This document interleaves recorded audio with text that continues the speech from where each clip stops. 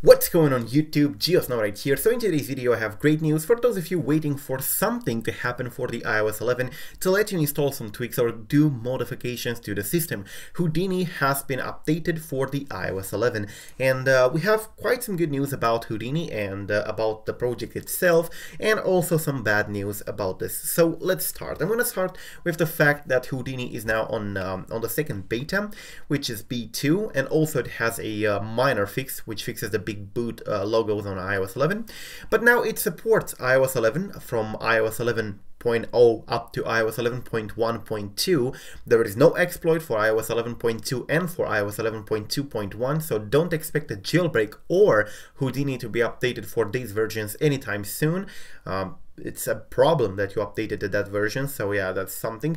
And unfortunately, no, you can't downgrade using blobs from iOS 11.2 or 11.2.1 anywhere back to 11.1.2, 11.1, 10.3.3 or something like that. So it's unfortunate, but if you're running on iOS 11 or iOS 11.1.2 in between, including those two versions, or iOS 10.x up to 10.3.2, iOS 10.3.3 is not supported for some reason, you can use Houdini. Now what Houdini allows you to do is pretty much have some jailbreak functionality. It's not a jailbreak, this is not a jailbreak, but it allows you to have some jailbreak functionality even without the jailbreak stuff, even without Cydia and stuff like that. And you are able to modify some system stuff, you're able to modify icons, install some themes, although themes are now disabled temporarily in for iOS 11.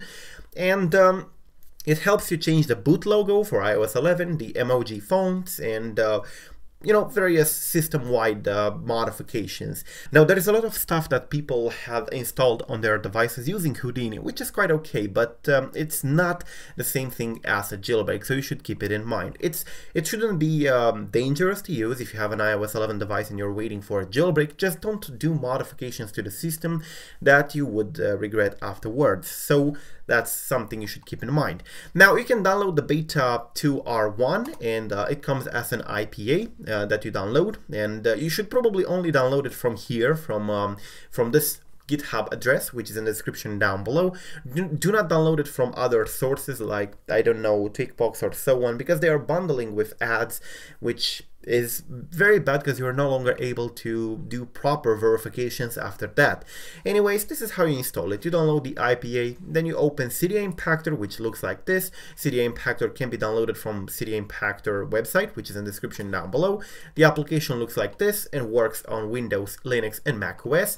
And you simply deploy the IPA to the device, exactly like any other jailbreak up to this point, starting from, you know, Pangu. Okay, so that's pretty much it. Now, what about the project itself? Well, it has been made publicly available, finally, which is something good, but this also comes with some bad stuff. It's been made public a few hours ago, 7 hours, 5 hours ago, so this is very recent. But with that, Abraham Masri also has a statement, which is this one here, quote, "All of my jailbreak related projects are now open source. I won't be working on this project or anything public anymore, but if you're interested in making improvements, go for it. Good luck." End quote. So it's unfortunate, but this means that we're not going to see any more jailbreak stuff from Abraham Masri, at least not for now. I do not know whether he's going to change his mind or not. He might be, I don't know, but for the moment he seems to have had enough. So yeah, but if you want to check out the projects he has, you can now open the source code and do modifications and try to improve them if you want, and they're all available in here, including Houdini project, which is pretty dope. I have taken a look on the code itself, and it's pretty well made. So yeah, if you want to take a look at Cydia, you can also check that, which has been updated 19 days ago, or if you want to take a look at Cydia with Vortex, which has been updated 6 days ago, is now in here. So that's pretty much what's going on. Houdini is now available. We're still waiting for Sorik to update his Cydia and the substrate in order for Liber iOS or for other jailbreaks that are created for iOS 11 to start, you know, using Cydia properly. But while you're waiting for that, you have Houdini, which is pretty good, and in my opinion, it gives you some degree of modifications to the system and some freedom. Now, speaking about Cydia and alternatives, installer 5 is on its way in.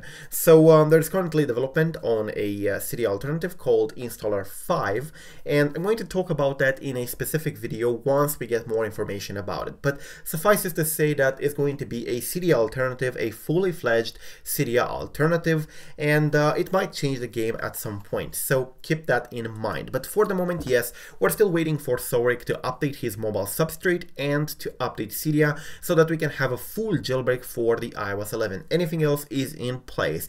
If you are, impatient and you can't wait, you can use Houdini to have some degree of changes over the system. So that's pretty much it, guys. Thank you for watching. Do not forget to press the subscribe button to stay updated with anything that's going on in the jailbreak community. I'm GeoSnow. Until the next time, peace out.